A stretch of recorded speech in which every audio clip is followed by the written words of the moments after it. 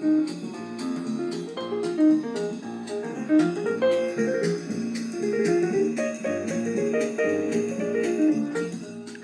following is a Comfortably Zoned Radio Network production.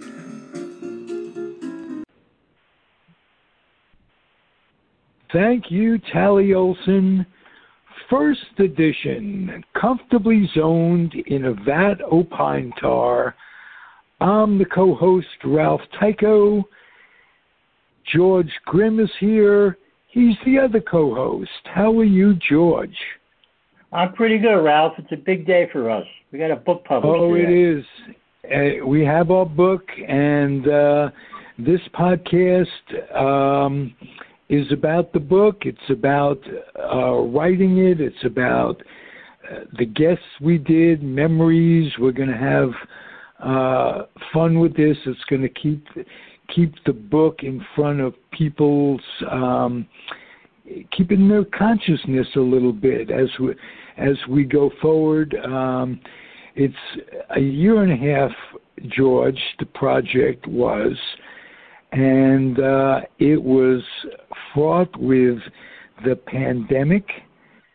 You were sick for a while during it. You had COVID. You had some... this was our COVID project. We started March of 2020.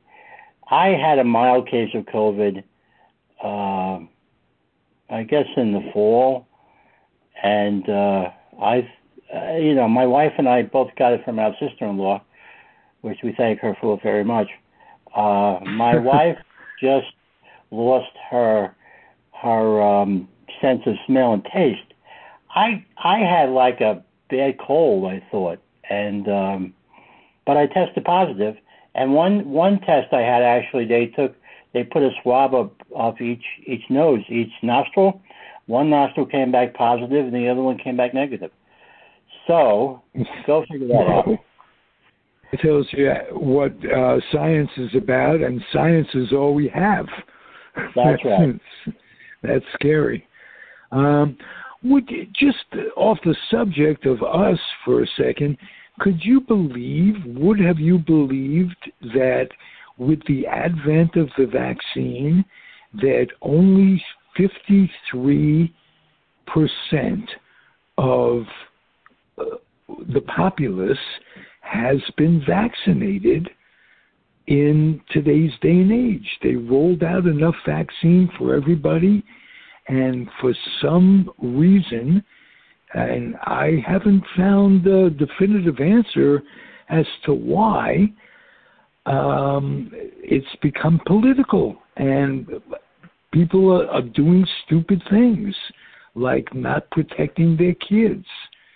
Can you answer that at all about no. society? Some people are actually taking horse dewormer for it down in the south. Right. Now, Ralph, I don't think we have the ability to know why they're doing this, because we're logical, sensible people, and it just doesn't make any sense to us. I mean, we all took our vaccines when we went to grammar school, the polio vaccine. We all had that little lump on our arm for years. And later on, they gave mumps and measles vaccines. And George, let me give you a stat that I heard today. George Washington mandated the smallpox vaccine in 1770. Yeah. How about that? Yeah. So, and these governors are really up in arms with Biden having the audacity to protect the American people. Yeah, that's what it comes down to. Yeah, it's become political. It's just, as I said, I don't think we can ever understand it, because it's just beyond our comprehension. And I just thought I'd get confirmation on my opinion that the people are doing irrational things. Yes. And I want them to live, because they have a book to read, for crying out loud. Yes, they do. I don't care if they're a Republican, Democrat, whatever you are, race, creed, nationality, read the book. You'll enjoy it. It's and I'll tell you how I know that a baseball fan is going to enjoy it, because in our writing together, you were pleased with it. Along the way, you thought there was something there, and it made me happy to write with you. We had fun doing it. It was incredibly fulfilling, but then it comes down to the editing and getting it ready and what have you. That became arduous for us the last couple of 3 weeks. And so you mentioned at the top of the show, it's a big day. It's a big day for us. A lot of relief. It's finally up there. Anybody want to take a shot at it, go to Amazon. The name of the book is Comfortably Zoned in Nevada Pine Tar, and you'll enjoy it. I'm talking to the audience. Why will they enjoy it, George, in your words? Why do you think this will be so much fun every chapter, to read? I mean, every chapter you're going to learn something you probably didn't know before. I enjoyed the chapters about Branch Rickey and Jackie Robinson, some of them by Ron Rabinovitz. I enjoyed the chapters about Don Woodlow, who was a very inspirational story. He was a blind man, and he became a color analyst for minor league baseball. We had Sherry Davis, who became the first female ballpark announcer. Public address announcer. Carl Erskine told us how thankful he was to be playing for the Brooklyn Dodgers. And, there are so many stories of inside stuff that people who were there, people who played the game, people who were there, the umpires tell great stories. It's really a good book. I read it at least half a dozen times, because that's how I proofread it myself. I could just read it over and over again. And about halfway through, I kept saying to myself, this is a pretty good book. And I hope other people... Let me just say to the audience, or whoever's listening, that just in the course of things, when things were becoming tedious for us, you just made that offhand remark that the more I read this, the more I like it, or I'm enjoying this, and you had read it 3 or 4 times. And I can't tell you what that did to my ego, to, my sense of worth in all of this, because you were my basis for whether or not the book was going to be good. If you didn't like it while we were doing it, it wouldn't be good. But on the other point, you are you fit the demographics of age-wise, what we're looking for. You have an insatiable curiosity, and we are looking for people who want to know those little things, the inside happenings of what it's like in the press box, down on the field before the game. We have a myriad of interviews with coaches, former managers,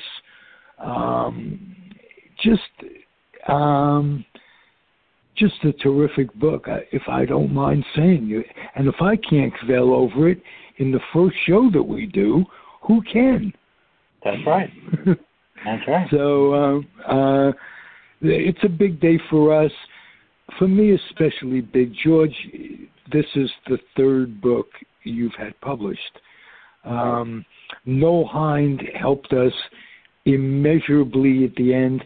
He's had maybe 30 books published. For me, this is the first book. So I want to thank you. want to pay tribute to Noel Hind, who is a master at working Amazon, getting a book transposed into a publishing state.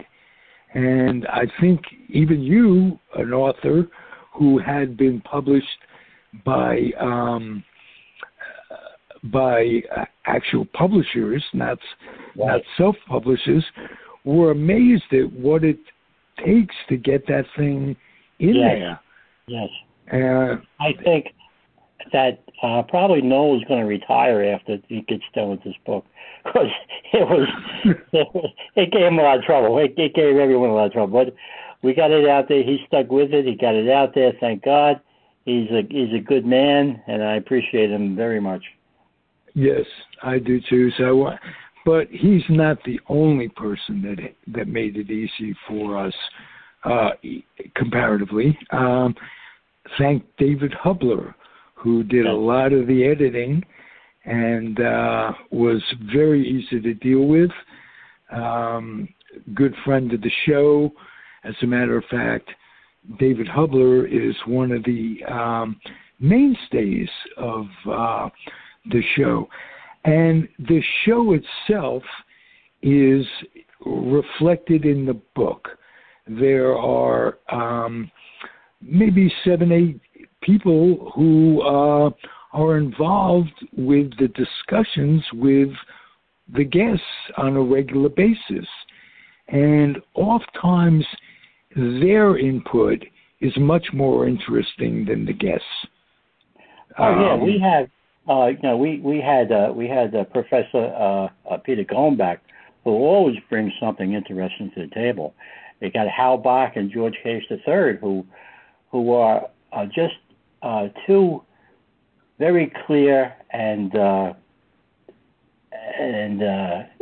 very clear voices who have opinions about the game then and the game now.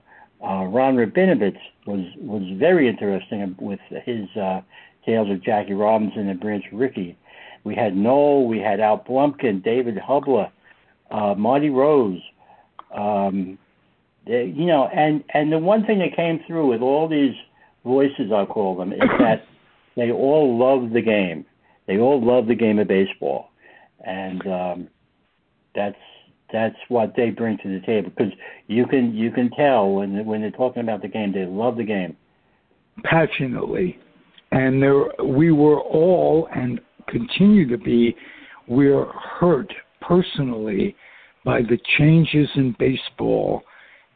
And I mean baseball with a capital B, and how they've bastardized the game, bastardized the rules, and made it fan unfriendly.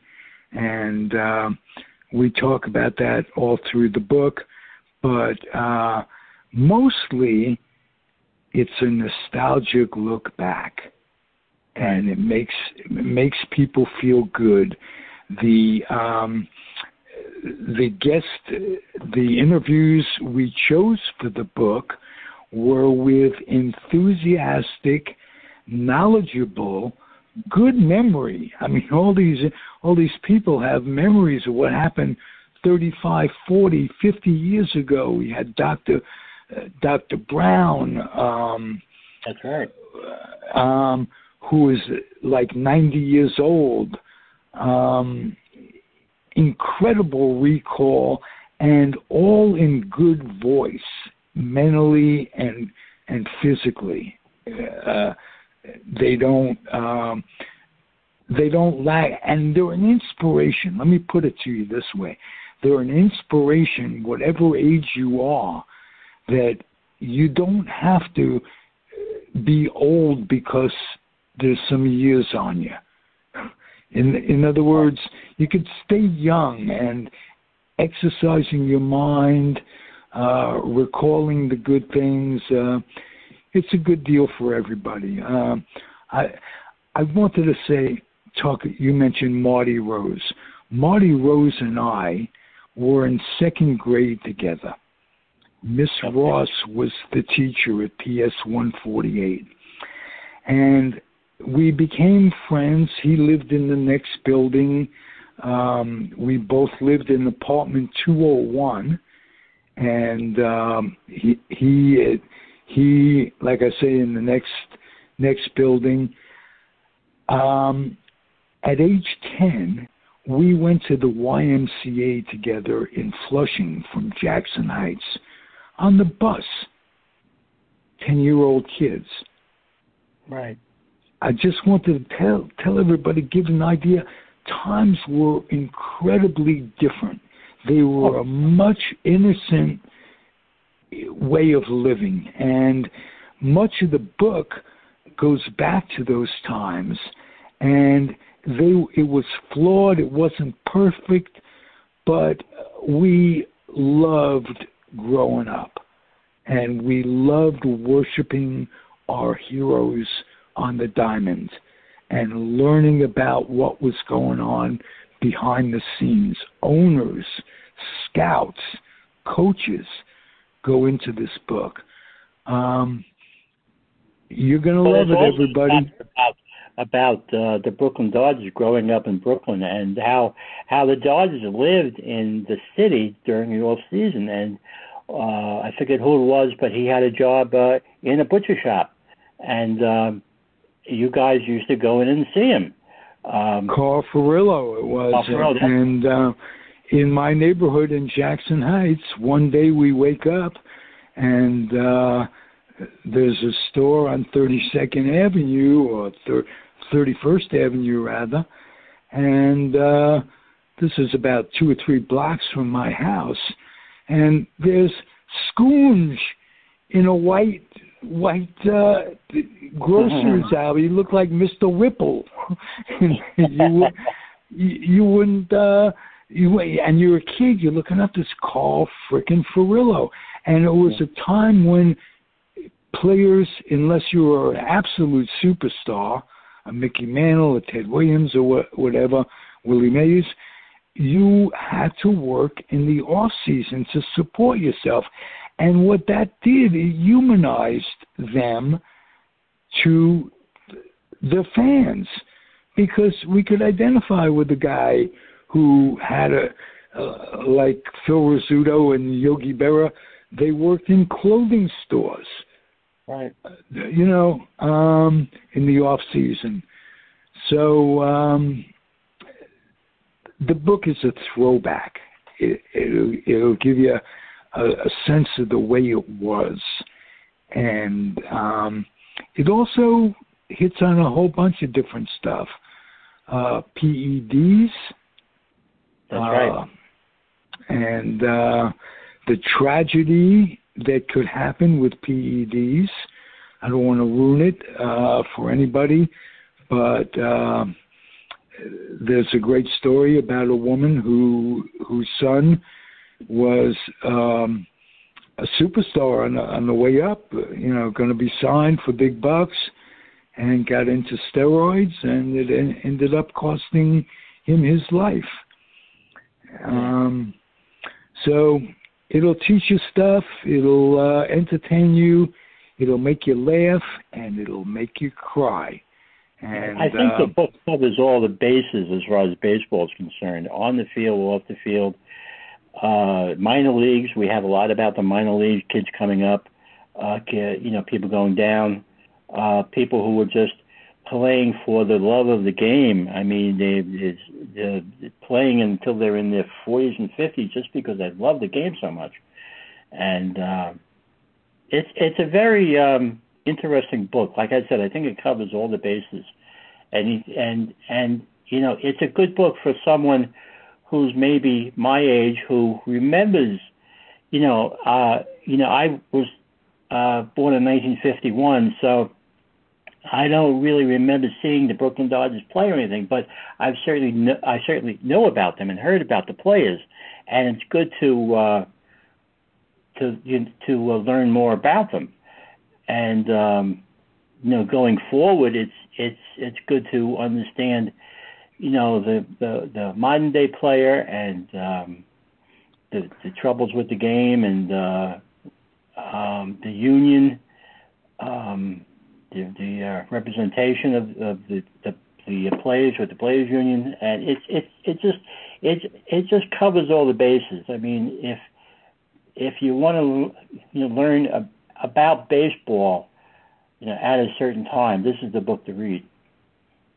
Beautiful. That's a pretty good review. I'm glad you like it, George, because you wrote it. I read it. And not only that, you read it 5 times, for crying out loud. At least.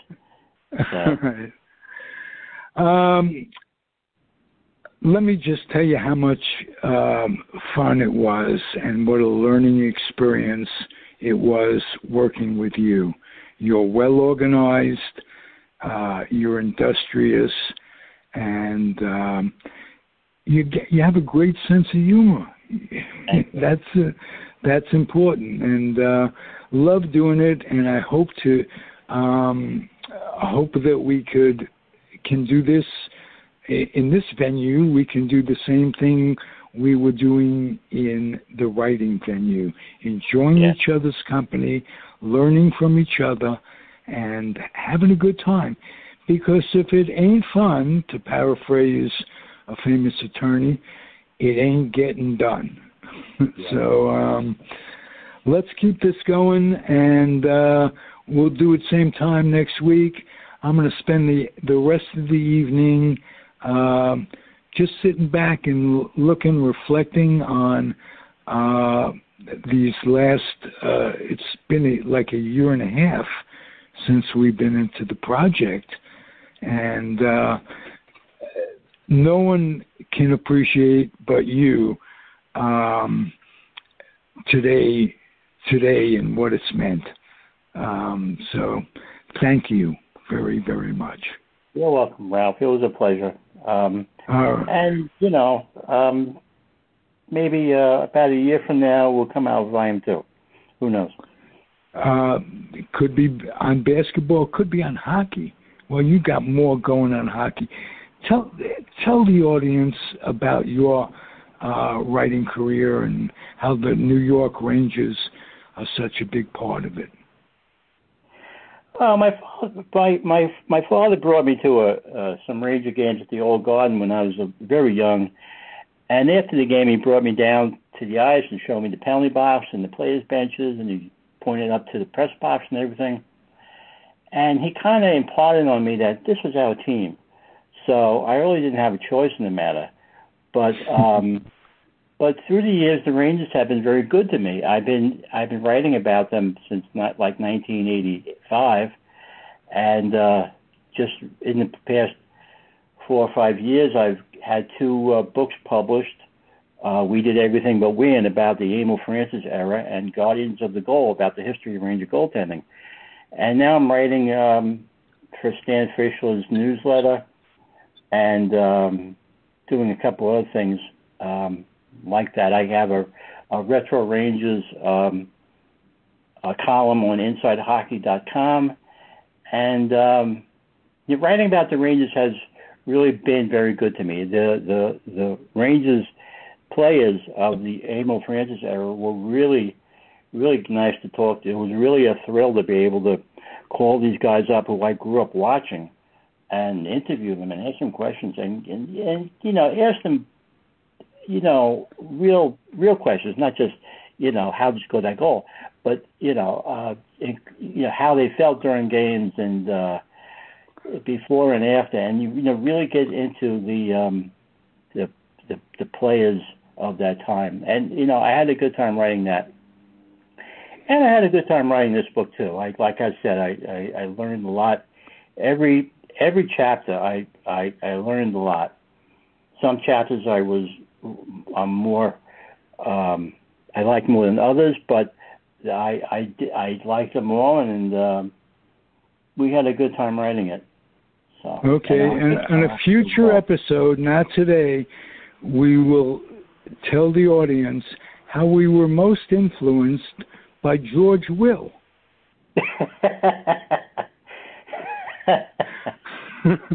I'll just leave that hanging until a proper time.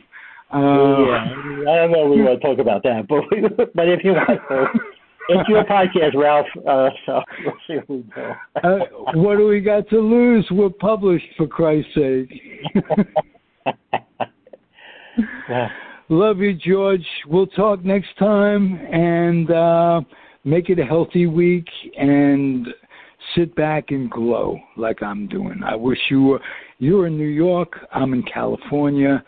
Yeah. Maybe we'll meet up at the Library of Congress and take some pictures. Yeah. Now, one thing I want to say, waiting for the book to come out this afternoon, it's like waiting for a 500-something page baby to come out, because it was a long wait. We had talked about this afternoon, but the book is over 500 pages, and waiting for it to come out was just unbearable. And don't forget, I'm on the East Coast, so I had 3 more hours of waiting than you guys did. So it was tough. Well, I've got 24 hours a day that I was waiting. I'd wake up in the middle of the night and I'd check the email to see what's happening, and we were both along the same lines. I think our heroine was Carly Simon, Anticipation, and that leads into, you gave me a quote about anticipation when we were chatting on the phone the other day. Help calm me down. What was it? Oh, was that Gene Wilder in Willy Wonka and the Chocolate Factory? There's a scene where he says, "The anticipation is killing me. I hope it lasts." And it was a good scene at the time.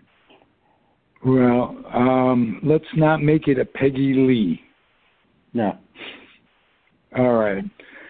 Thank you, George. Talk to you next week. Thanks for listening, everybody. The podcast has been fun. The book was fun. It's a great day. Thanks again. All right. Take it easy, well, everybody. Bye-bye. Adios and happy trails. The proceeding has been a Comfortably Zoned network production. You are advised to keep your dreams wet, your humor dry, your children and grandchildren out of military recruiting offices and off the laps of clerics who wear dresses. Thank you for listening, everyone. Happy trails.